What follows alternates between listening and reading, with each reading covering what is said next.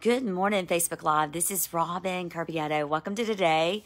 I wanted to just jump on here briefly just to encourage you and strengthen you and continue to tell you something a gazillionth time that you might be tired of hearing, but I pray that you're not. But we're going to look at areas in which that our heart is just being purified as we are humbled in the name of the Lord Jesus Christ to understand what is going on in our members. And so the issue of the heart, which is in our body, it's the consecration of the body, Romans 12:1. The issue of our heart is the infection of the tree of the knowledge of good and evil. It is a virus. It is an infection. That's two great analogies.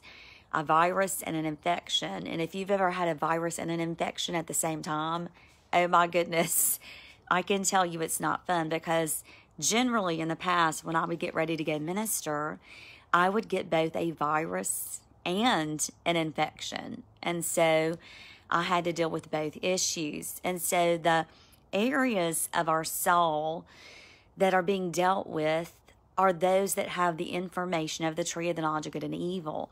And so people don't realize that that tree has infected us in both areas. The good part gets us to look at our own self-righteousness, to judge others through that self-righteousness and make ungodly judgments.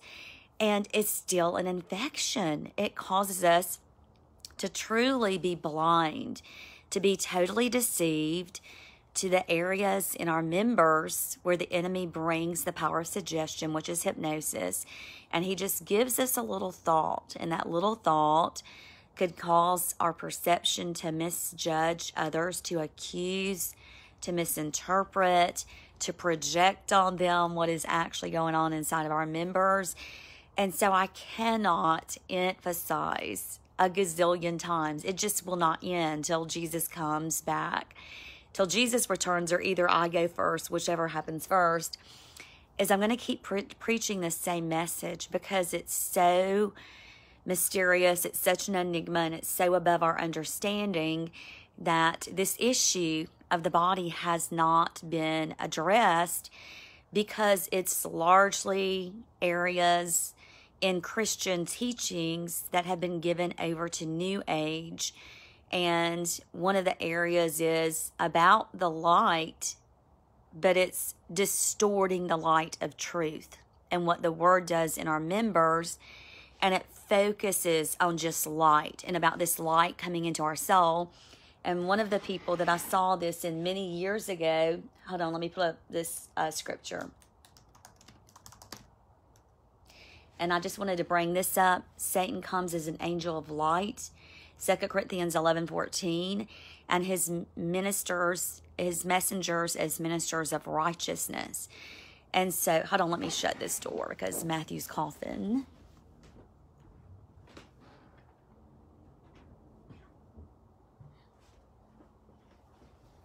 He's not sick. Sorry, I'm so up on you. He's not sick. He's just clearing up his throat. And it's distracting me. And so I just had to shut the door. And so I wish I could just take your person and this information just go into you by osmosis. And that doesn't happen. Only Holy Spirit can bring understanding, which is why I'm being very redundant and repeating the same message over and over and over in different broadcasts on teachings, on walking with wisdom, as well as book coaching. And so the issue of the self-image is one tree, the tree of the knowledge of good and evil. It's infected us. Not only has it infected us, it's brought a virus. And so an infection is generally in a certain area in the body where bacteria sets up and causes an attack against our person to turn into an inflammation storm, so to speak, to trigger cytokines, which then lead to the stress response. Whereas a virus is much on cell packaging especially what is called a dimer cell within the different cells of our body.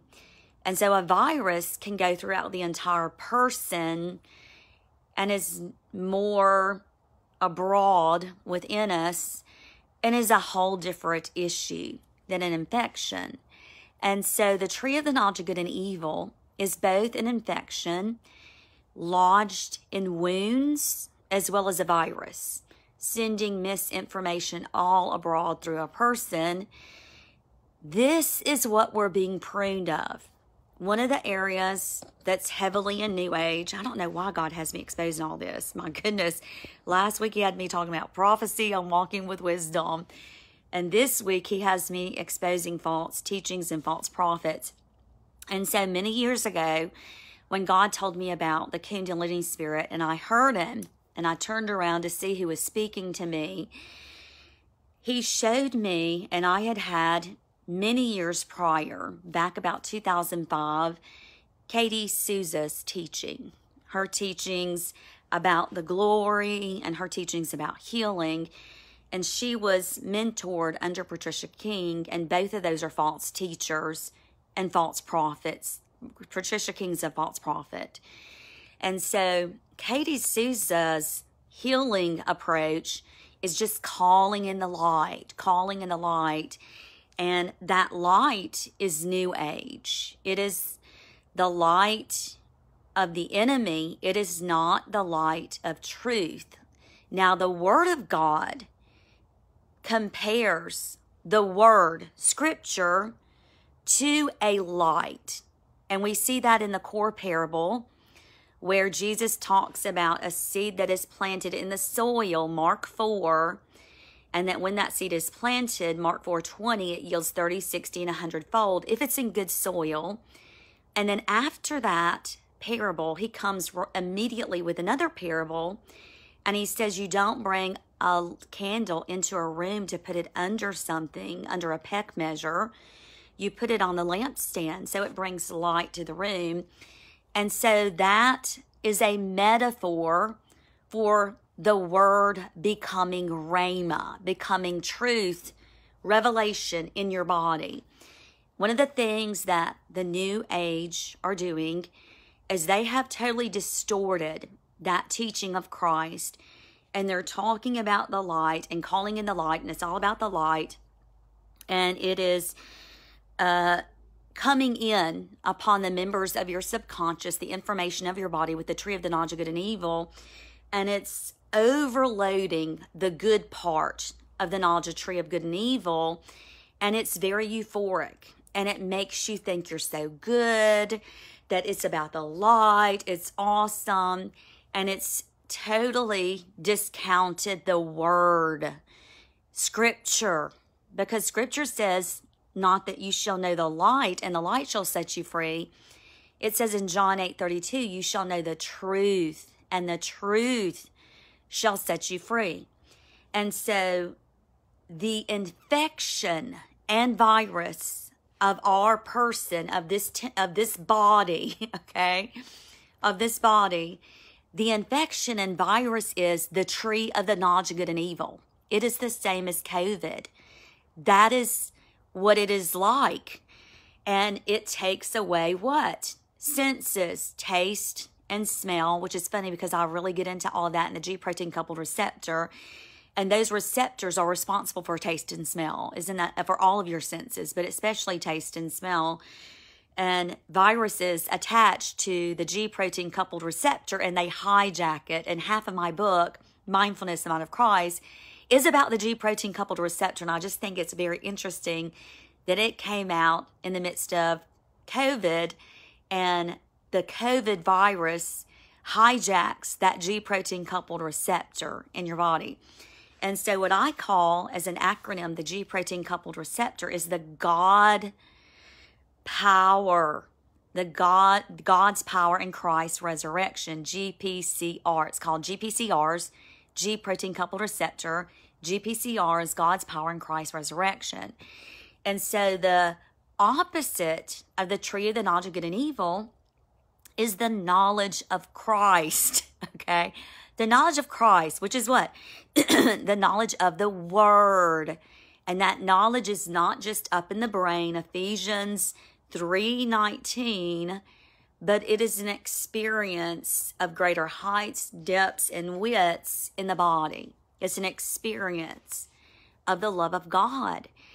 And right now, it cannot be spoken about enough how everything, and I talk about it in my book in great detail, how this G protein coupled receptor influences all of your behavior and your perception, because it is also, again, what your senses operate on, not only on your face, but also the eyes in your body, the ears in your body, the smell in your body, the taste in your body, all through your body, all through it.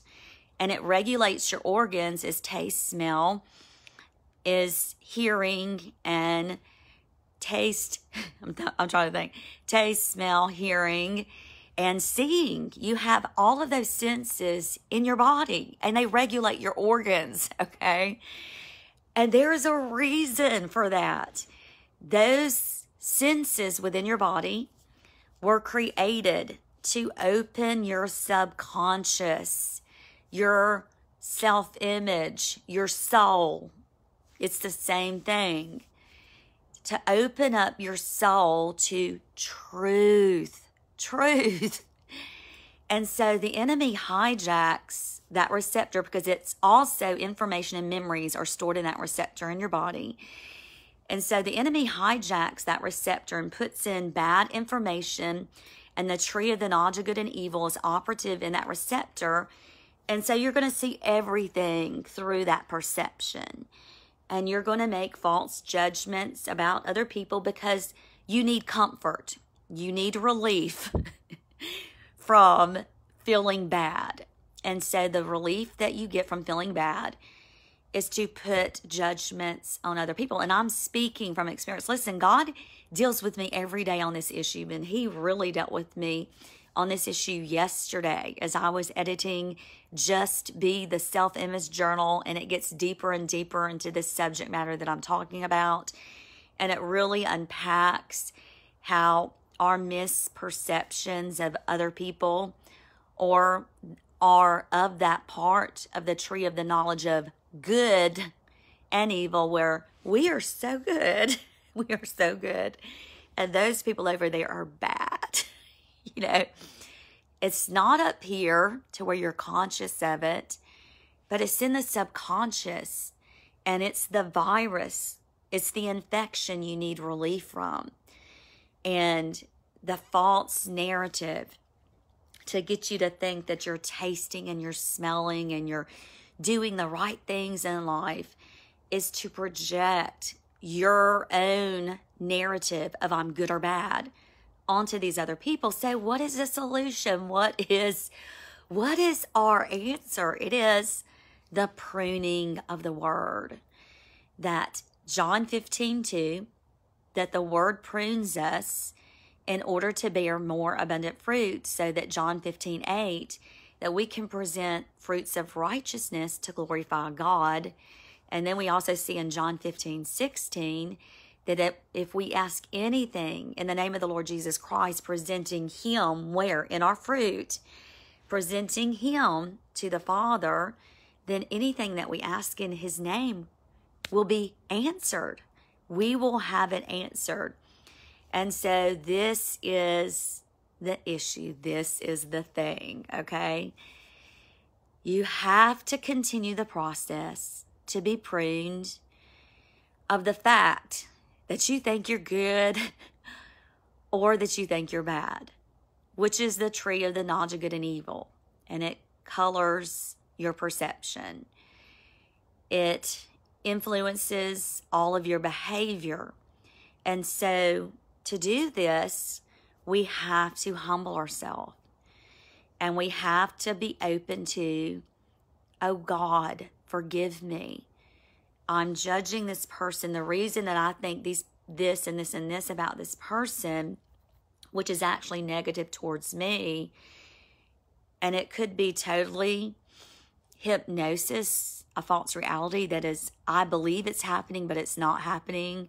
Those people aren't doing that to me, or this person isn't doing this to me. Or it could be happening, but whether it's happening or not is irrelevant. It doesn't matter what others think about you, because they're being attacked by the same tree. They think they're good or bad, and so they have to project all badness everywhere else onto other people so that they think they're good. And it keeps them sustained in, I'm okay, you might be okay, but you could be better, you know. But what it really is God exposing the light of truth to get us to see that, look, God is for everybody. He's not for us and against others. He's for us and for them. We all have the same virus. We all have the same infection. And we all are looking for the same treatment, which is truth. Because truth gives us the knowledge of Christ so that we no longer judge others from the carnal nature of the tree of the knowledge of good and evil, but that we see other through the eyes of Christ. Imagine Christ coming into this world, leaving his throne of glory, and, you know, going to the cross and abasing himself. Oh my gosh, I mean, the fact that he loves us and he saw us. He didn't see us as bad, you know, and he didn't see us as this all great, good person. He saw us through reconciliation.